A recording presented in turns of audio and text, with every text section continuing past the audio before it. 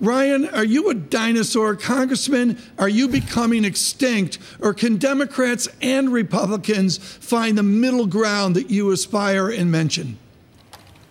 Well, look, I think our politics should be anchored from the middle in terms of solving problems. We're not going to address the big stuff, spending, to name just one.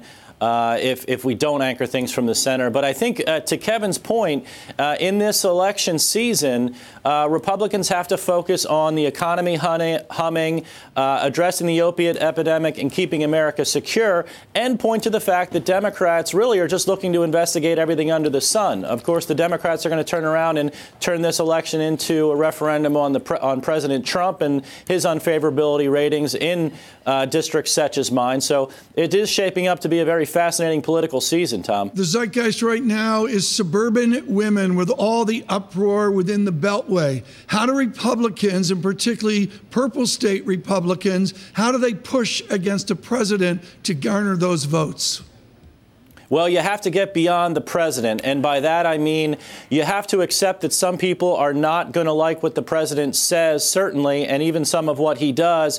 Focus on your own message, what you've done in your district. Focus on how your votes have improved the economy, how we've helped keep America secure, and also some of those kitchen table issues. Like I mentioned, the opiate epidemic is one. We've increased NIH funding. There are a number of we've made our schools safer.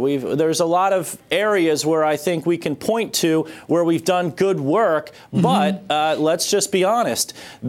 President Trump dominates almost every single news cycle. And so you do have to break with the president at times when he says things that are off color. And if you don't, those voters, those suburban women who view Trump unfavorably are not going to give you the benefit of the doubt. Congressman, you are arguably the definitive gerrymandered congressman from sea to shining sea. You have lived it. How do we need to improve a process that America desperately wants, which is to straighten out these complex, stupid districts? What have you learned in this process? That no matter what you do, someone is going to complain. One person's definition of fair district is another person's interpretation of a gerrymandered district. I think the most important thing is that we have compactness. And if you have compactness and you look at a map, you can say, OK, there's some logic to that. Our counties are not drawn in perfect shapes. Our school districts are not drawn in perfect shapes in terms of geography. So there's going to be some kind of meandering element to a lot of these districts. But having some compactness standard, I think, is the single most important thing that we should aspire to in terms of redistricting. I would also say it has always been viewed as a political exercise. Our founding fathers have even recognized that. And it is a political process. We vote for state reps and state senators and governors who are charged with drawing these districts. So you can't, we can't be so naive as to think that we can remove all political considerations from redistricting, because there's always going to be some in it. Congressman, do Republicans worry about speaking up against President Trump? Are they fearful of repercussions? I think for some that's the case. Remember, there are a lot of districts in this country that are very, very pro-Trump. There's also some that are very, very anti-Trump.